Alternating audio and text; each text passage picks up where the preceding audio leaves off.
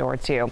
Noticing our skies are pretty much clear. Batch of clouds here well to the northwestern tier of the state, and we'll see more of these clouds fill in as we head through much of the afternoon today. If you're traveling through the Sierra, you're in good shape. In fact, it may be just a little icy for the morning start, but partly cloudy skies for the afternoon as you're hitting the slopes.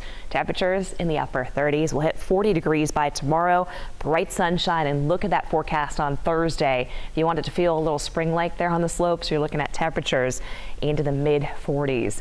I am looking at increasing clouds as we go forward today. Light winds out of the south instead of the north like we had yesterday. Middle of the week, we will see temperatures warm up a little bit, and then by Friday in the forecast had to add that chance of maybe a couple of brief showers even down to the valley floor. Here's our weather setup. Big area of high pressures over us.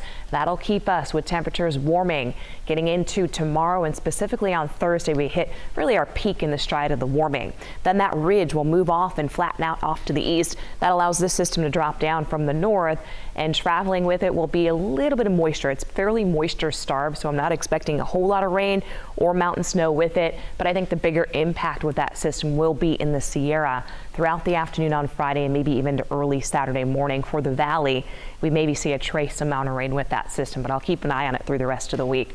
For today in the Sierra, looking at upper 30s, better travel conditions heading over those passes. 56 in Jackson, 55 in Auburn. We'll hit the lower 50s from Oroville into Grass Valley, about 57 in Lakeport, 60 today in Fairfield. So a degree or two of cooling expected. I wouldn't even call it cooling, just down a bit compared to yesterday. Partly cloudy skies over Modesto with a high of 58. Your Tuesday forecast in Colusa and Yuba City warming close to that 60-degree mark. I think everybody gets back to the 60s by tomorrow.